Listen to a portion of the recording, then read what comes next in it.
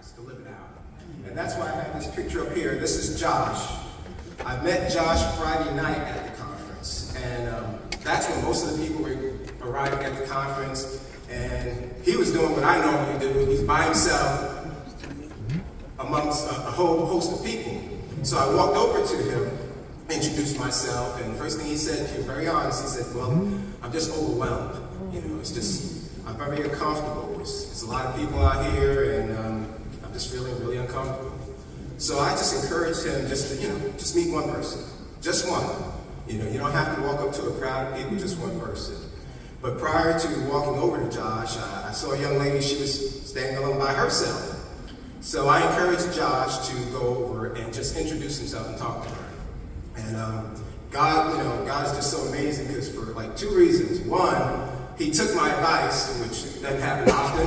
And then two, it worked out. I mean, literally within less than a minute, they had their phones out, exchanged information, there were smiles all around.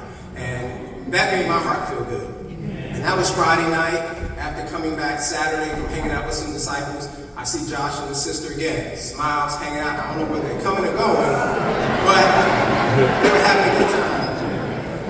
Then on Sunday, as getting ready for this big service, I see Josh, I'm coming down on the escalator, and I see Josh by himself. I guess he was having his quiet time. And so I interrupted his quiet time and asked him how things were going. And he said things were going great. The sister, she had to leave early, but they exchanged information. Josh is from the Bay Area. She lives there in Orange, California. And he just felt really good. And, so I wanted to take this picture. Don't normally like taking pictures, but I wanted to take this picture because it really touched my heart. This was the best part of the conference for me. I mean, all classes aside, just being able to exercise one of my favorite scriptures, Galatians 6:10, and as we have opportunity, let us do good to all people, especially those who belong to the family of believers. So, and also too, this was the first time that he wasn't with that sister, but now he has a smile on his face anyway. So, that really encouraged me. So I was very thankful to be a part of that and be used by God to encourage somebody else. And so I'm grateful for that. But as I said earlier, then after the conference, flew back to Charlotte, and then God answered one of my prayers as far as giving me a 2-for-1. I got to go to Hawaii, and I got to go surf. And and unlike Little Rock, Arkansas, Hawaii was on my bucket list to go. So I really appreciated that, and it was an amazing experience. Very grateful, very humbled. Life-changing experience. You had disciples there from Indonesia, South Africa, Canada, Kansas, Arkansas, Georgia, North Carolina, Pennsylvania, Maryland, California. It just really moved me. It brought back memories, respectively, of how things used to be when I first became a disciple. But also, too, this trip was different because with respect to everything that happened with Hurricane Helene and Milton, this was the first time I've gone out and it wasn't a part of disaster recovery. So that was different. I went out to New Orleans in 2005 for the Katrina relief. I went to Haiti in 2012 to help out there. So this was different. And another thing was we were all together all the time. It wasn't like we were split into two different teams. So we really got to know each other. We laughed, we cried, we shared, very vulnerable. And also the efforts that we participated in was at a facility for houseless youths between the ages of 14 and 24. The facility is called RISE, Residential Youth Services Empowerment. And so we got a chance to fellowship, beautify their facilities, and also just being able to put care packages together and break bread with them, and share our hearts with them, and then they share with us as well. I have a few pictures that I would like to show, and I think this thing works. I'm the first one using it. Jake.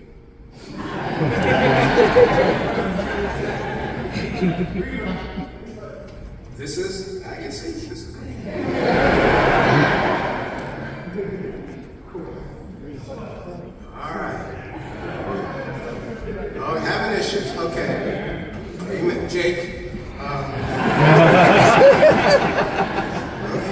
Here we go. All right. Amen. God is good. When you're in Hawaii, you're going to take pictures of, the ocean, but this picture is special to me because not knowing that it would be in Hawaii, not knowing any of these people, this was truly a dream that I had. I don't know how long ago. I don't know if I was a disciple or not, and to be honest with you, I don't even sleep that well, but I got this dream in, and that's why I took this picture, because it just looked familiar to me when I saw it. So I just wanted to add that, and I guess that's just God speaking to me and affirming that that's where I needed to be at that particular moment. So, this other picture here, the campsite that we were on was on the top of a hill. So this was the view that we saw. It took pretty much almost 15 to 20 minutes to get off the hill to go to serve. But this was a picture that I took as I was on a quiet time walk with God. It was about, like I said, I don't really sleep that well, even with the time change. So that was about 5:45 in the morning. And I just had to stop and take that. And it got me a little bit of emotion because have you think about, both my parents who are deceased. And as a disciple, God has blessed me with the opportunity to travel like I never thought I'd travel, to go see different places and visit different people and fellowship and feel safe and comfortable. And my parents, they basically went from South Carolina to New Jersey, and then from New Jersey to North Carolina, and that was pretty much it. So for them not to experience something like that, but I can experience it on their behalf. So it was just a really touching moment for me, and I wanted to display that picture. And this is Son and Anthony. They lead the church there in Oahu, Honolulu. And I like this picture too because this is the only picture where I was the youngest one in the picture. Because everybody else there, I kind of figured I'd be the oldest one there, and I was. But amen to that, it was really cool, and I got to learn a lot from the brothers and sisters there. There was a sister there who had just turned 21, and she hadn't even attended the International Campus Ministry Conference, but she wanted to be here since she turned 21, so she was ready to give and serve. And awesome, we all felt concerned about her because she had a real battle with mosquitoes there. And to the point where we thought we were going to have to send her out for some serious medical attention, but they got some super cream and it worked. And but within all that, she never complained. She never complained. There was another sister there. Her knee was bandaged up from a volleyball accident and never complained. And prior to taking this trip, they sent out a quiet time series to prepare our hearts to go. Because sometimes things don't always work out right, so you want to be prepared and also be able to give and to be flexible as well. And so that really helped with the conference as well, with the retreat as well. Now this is the family, Ohana, which means family in Hawaii. These are the people that truly just changed my life with the sharing, with the openness, with the love.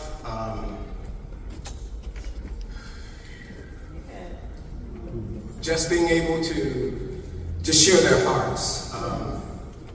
One sister, she shared with me how as a teen she saw her need for God, so much so that she ran to God because within her home, and she grew up in the church, both parents were disciples, but within the house she saw abuse, infidelity, which ultimately led to a divorce.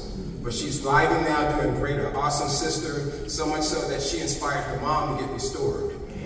So, and it just blew me away. I couldn't even speak after that, but that she was that open to share that. But this is the family. This is Alex and Brandon, Hanley, Jace, Kakoa, Matt, Peter, Ryan, Cabrina, Sydney, Sunny, Sammy, Shannon, Katie, Kaylin, Gabby, Gwen, Genesis, Emily, Eileen, and Elisa. These folks changed my life. I love them. Stay in touch through the WhatsApp. I had to learn that because I wasn't on that prior to meeting you folks. So, you know, but again, another learning experience. But within that, also with working at the RISE facility for the houseless youth, we also participated in agricultural sustainability, which in layman's terms, we pulled a lot of weeds and some more weeds. And when you do well at pulling weeds, they find more for you to pull up. So we did that at a botanical garden, a nature reserve, and at a farm. And it was really, this is the farm, this was the last site that we served at. Again, we got a lot of time together, a lot of fellowship, a lot of great opportunities to give back. But one sister, she put it in some words for us as far as pulling the weeds in regards to, I guess this is a metaphor in regards to within our lives, there are things that we need to pull up, that we need to get to the root of. In order so things can, you know, God can plant that good seed in us so good things can grow up. But we have to get to the root of some stuff that we've been holding on to. Some conversations that we need to have. Some things that we need to put behind us. Some things we need to overcome. Some challenges that we may be facing. So that was amazing that was shared. We were actually at, it was supposed to be a meditation reserve, but they still had us pull weeds while we were meditating. So. but amen, it was all good. But I also want to share about the love that we received. That was the biggest thing in regards to the sharing, is that we were given to so much. So I remember, I give Jake some credit, he spoke about expectations and not having expectations. And I did not expect, I expected to go give and serve, but I didn't expect to be given to so much. They loved us so much, it was amazing, it was incredible. We had dinners at the elders and elders' wives' house, the uncles and aunties as they're referred to, and they really took care of us on the Sunday service. And actually, speaking of their Sunday service, today is the 35th anniversary of the Oahu Church in Honolulu. So I'll be checking out that live stream in about 5-6 hours from now. And also too, today, well, this year is the 30th anniversary of Hope Worldwide Singles Corps. So I was glad to be a part of that. I encourage you to get out there, seek opportunities to get out there and serve. It's a great opportunity. Obviously, families can do it with their kids as well. So, but also too, at the Sunday service, there was a baptism. And in my 22 years as a disciple, I never shed tears at a baptism before. And, but it was something different. Like I said, it hit different that day. Whether it was the sun, the grass, we were at a park, you had the lagoon and the ocean, and to be honest, it was one of those baptisms that you have after service is over, but we ate first, so I was feeling even better. That, you know, that's a good thing. It was perfect. It really was perfect, and even the look on the sister's face, ready to, you know, surrender her life to God. Her name is Kelly, by the way, and it was just an amazing experience. And they really celebrated all the people who came out to serve. They had to stand up, and I want to show this necklace that I received. They made necklaces for all the brothers, and earrings and bracelets for all the sisters. And this is not a memento. This is not a souvenir. This is a treasure, truly to be treasured. The sister, her name is Kayal. I made sure to get her name and even asked her. You know, she's half Hawaiian and half Filipino. And I wanted to let her know that I will be sharing about her during communion and how I really appreciate this. It's just amazing that the love we received. So it was a great experience, and I'm very thankful that God blessed me with the opportunity to do that and gave me the nerves to get up here and share about that. So let's go to God. One more thing. Got to bring it to the cross. That's right. When I think about the cross, I think about Hebrews 12, verses 2 and 3. Fixing our eyes on Jesus, the author and perfecter of our faith, who for the joy set before him endured the cross, scorning its shame, and sat down at the right hand of the throne of God. Consider him who endured such opposition from sinners, so that you do not grow weary and lose heart. I used to think that being close to Jesus was serving and giving. But prior to going to California for the conference and going to Hawaii to serve there, I felt more like God and Jesus when just enduring a lot of negativity, slander, accusations, false accusations, gossip, hate. But I chose the scripture. I was just led to the scripture, and also it reminded me of when I first got baptized and celebrated my first spiritual birthday, actually. And I ran to a brother who was working uptown, and I was sharing with him what I was going through, and how also, it just happened to be my spiritual birthday, and just trying to get advice from him. And he just said, you need to do that. And I'm going to do what? He said, what your spiritual birthday says. I said, what do you mean? He said, yeah, your spiritual birthday is March 4th, right? And I said, yeah. He said, that's what you need to do. Regardless of everything that's going on around you, you just need to fix your eyes on Jesus and March 4th. Now, I was hoping he would give me something better than that. It makes a whole lot of sense, and I'm grateful for that, even to this day. And it just reminds me that, just whenever facing adverse situations or, circumstances, to fix your eyes on Jesus and to March 4th, and it doesn't have to be your spiritual birthday to do that. So let's go to God in prayer. Amen. Father God, thank you so much for who you are and all you've done and continue to do in our lives. You are indeed the great I am. You're the Alpha and the Omega. You're the beginning and the end. You're our Heavenly Father and, our most trusted friend as well. Lord, you're amazing. Thank you for this church. Thank you for everyone here, Father God. Thank you for the heroes and sheroes that are in this church that inspire me to draw closer to you each and every day.